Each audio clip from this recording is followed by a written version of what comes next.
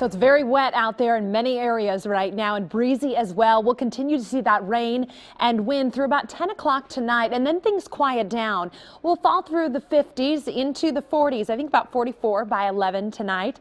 And then tomorrow morning we wake up and things are relatively quiet. I think most of us are dry at 8 a.m., 42 degrees, mostly cloudy skies. By noontime, the wind starts to pick up and the rain isn't far behind. I think we start to see some rain around 5 o'clock and then it increases through the evening and into the overnight hours. We're talking the potential for an additional inch of rain overnight tomorrow night and even stronger winds than we've seen this evening. Here's a live look outside. You can see it's a stormy night in downtown Portland, looking live over the very full Willamette River.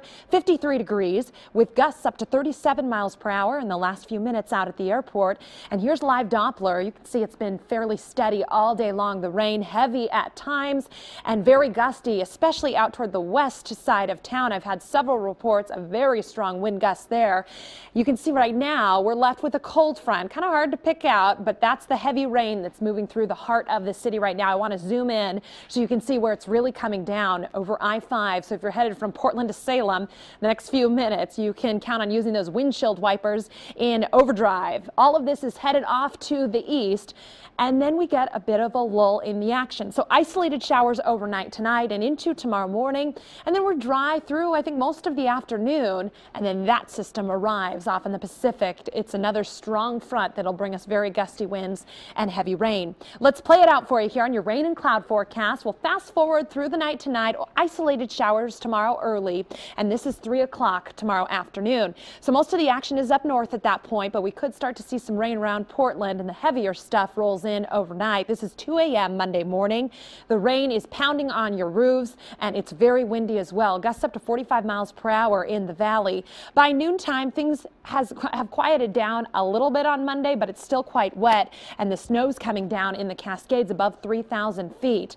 We'll still have showers through 10 o'clock Monday night, and then here comes another storm system. This is 10 a.m. on Tuesday.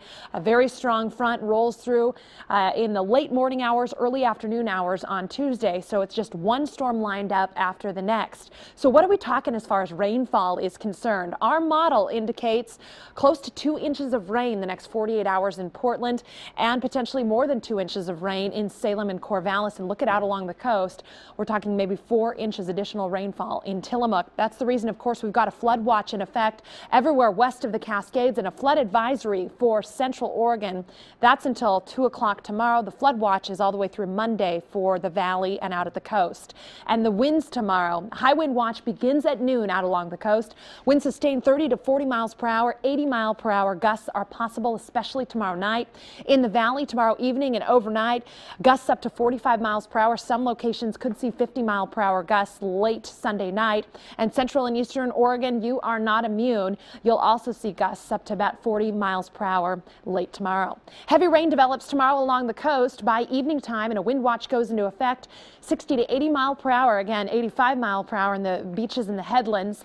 Through the I-5 corridor, increasing rain and wind with those strong gusts late. So it's going to be quite stormy around here for the next several days. Monday, wet and breezy early, and then scattered showers by afternoon. Tuesday, another front moves through, and then Wednesday looks a little quieter, but we're watching the temperatures toward the end of the week because we're getting chilly. So there's the potential we could see some snowflakes mixing in with that rain. Wow.